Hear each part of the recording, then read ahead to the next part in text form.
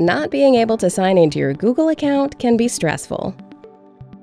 If you forget your password, lose your phone, or can't sign in for another reason, our automated recovery process can help you regain access to your account. As online threats grow, it's our job to help make sure someone else can't access your account without permission.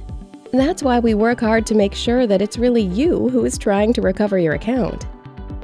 During the account recovery process, we'll ask you a series of personalized security questions based on your account's level of security and the recovery options that you previously set up.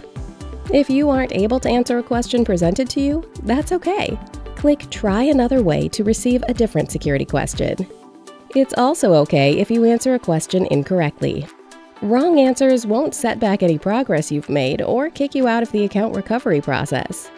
And don't worry, there's no limit to the number of times you can attempt to recover your account. If your first attempt is unsuccessful, try again anytime from another location, device, browser, or network that you've previously used to sign into your Google account.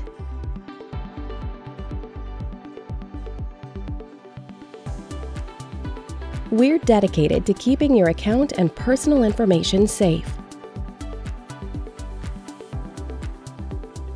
To get started with account recovery, visit g.co/recover.